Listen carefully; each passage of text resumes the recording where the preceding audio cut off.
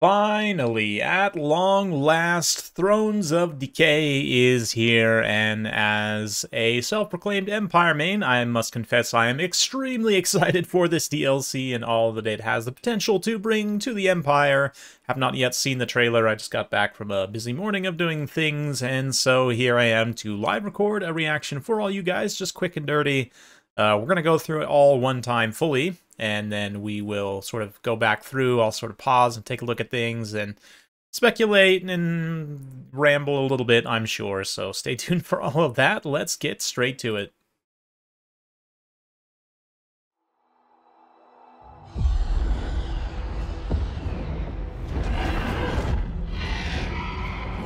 Okay. Elspeth, yes, of course, of course. Who else would it be but Elspeth? We all knew it would be Elspeth, right? Carmine Dragon's looking great. Purple Sun. Yep. Cutting through the forces of Nurgle. We do see some stuff. Okay, that looks like a bro on the Demigryph. Okay. Looks like some kind of large plague bros. Okay, that's got to be a Master Engineer, right? Oh my toad. What? Could it be the legendary Toad Dragon and Tamarkan himself, of course? I mean, we all expected this, right? This? Maybe not, actually. Malachi and the Slayers? Looks like a whole bunch of new Slayer. Oh, no. Oh, wow. They actually brought it in, the Thunder Barge. They did it. Oh, the Goblin Hewer too? Are you kidding me? Oh man. Is this like the meme update of all meme updates? Oh, they put the Landship too. Yes, it is officially. This is, despite what the dramatic music would have you think, this is literally the meme unit DLC for these factions.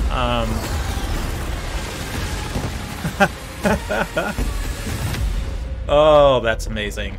Yeah, so unbridled hype, absolutely, on my part. So let's go back and see if we can pick out some more details. Obviously, we all see the big pieces, right? So we start out here with Elspeth and the dragon, the Carmine Dragon. She kind of swoops in here, of course. And we do see some flying disgustingness, furies and such. Nothing really too important to look at there.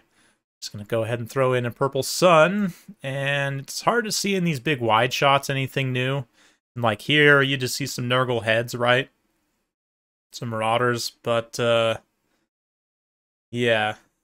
This guy here, I don't remember the Empire lore well enough to know his name. I feel like I should know his name. I'm not really the biggest lore guy, but probably a legendary hero who can ride a Demigryph is what I would guess. Very cool looking. Okay, we've got some stuff here. This guy is holding a repeater. I don't know if that really matters that much, or if that's just for the purposes of the trailer, but the armor does look a little bit different too, actually, from like the regular State Troop armor. He's kind of got like some chainmail underneath. He's got like almost like the pistolier, like something underneath its breastplate as well. So I don't know. This might be something different. I don't know. Maybe I'm looking way too much into this. Maybe this is like a hero or something, but yes, Plague Ogres, definitely. Those have to be Plague Ogres, right? I mean, they're giant, they're plagued, they're ogre-looking. I mean, Tamarkan himself, if I'm not mistaken, I was reading up on his lore the other day. I think he's a Plague Ogre, right? He's got to be. So yeah, this guy, Master Engineer, and up on the walls with him, he's got some Riflemen. Again, a little bit of a different armor kit than what we see on the normal, like, handgunners and state troops, so that might be a new unit type. I'm sure they have the Steam page up already where all this is listed, but yes, this is the one also, the Toad Dragon, that I was actually reading up on the other day. Very cool. Massive, monstrous mount for Nurgle, of course. Nurgle has a few massive monsters already, but certainly this could be one of them. Empire troops just getting ragdolled. Tamarkan himself looking fantastic, and it's a little bit hard to see. They're riding pretty fast, but these are some new mounts for Nurgle. I'm guessing they'll probably have like a unit, maybe like a Lord level mount as well. They are riding through here pretty quick, but yeah, they're like some kind of disgusting beast. I love the Malachi just Blasting the Plague Ogre in the face. And then, yeah, we've got a new-looking Slayer. He's dual-wielding dual-bladed axes, notably, which is interesting. And then, is that Gotrek right there? I think to his left. That might just be Gotrek. Yeah, and Felix also. It's a little bit hard to see there, but you can see his cape and such. His pantaloons.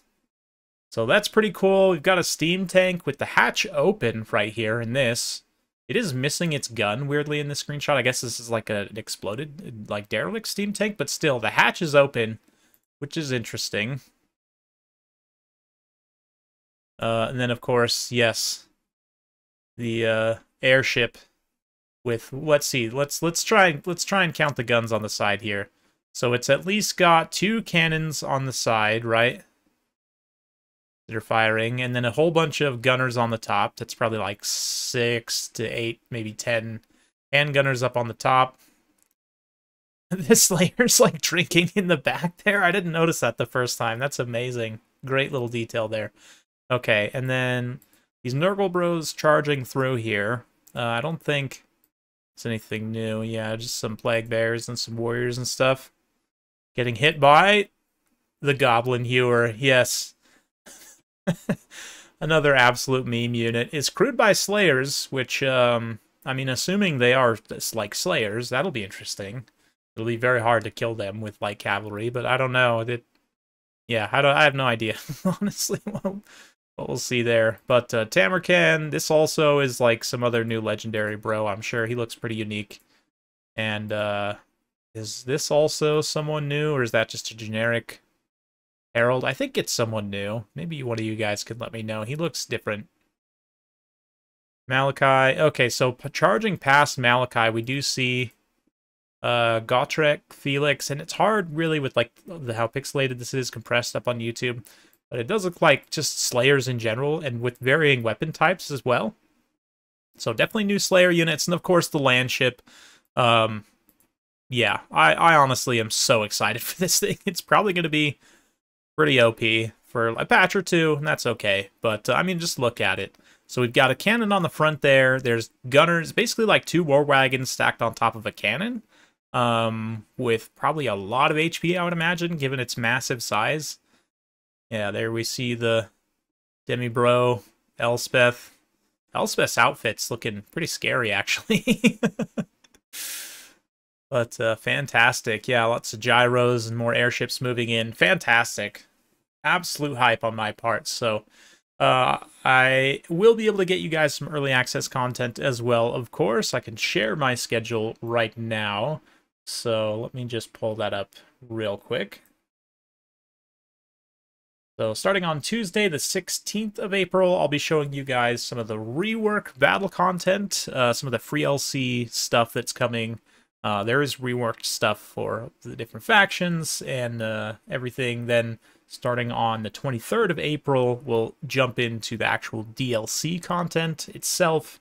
And then, yeah, I'll proceed on from there. So I'm super excited to bring you guys content from this DLC. Just, you know, from the trailer itself, it definitely hypes me up quite a bit. There's a few kind of bucket list units in this DLC that I honestly didn't think that we would ever see in Total War Warhammer because of their sheer level of ridiculousness, like the Goblin Hewer and the Landship. But here we are in 2024, and we've got it. So big hype on my part. Hopefully the update delivers everything we want and more. And yeah, definitely look forward to some content on that coming soon. I'll have some more content on the current patch following on later this week, and look for a community replay stream just to kind of wind down and wrap up this patch, maybe like the 14th or 15th of April. I'm not really 100% sure yet when it'll be, but definitely stay tuned for that. Subscribe if you want to watch. If you're not subscribed, thanks again for watching. We'll see you next time. Bye-bye.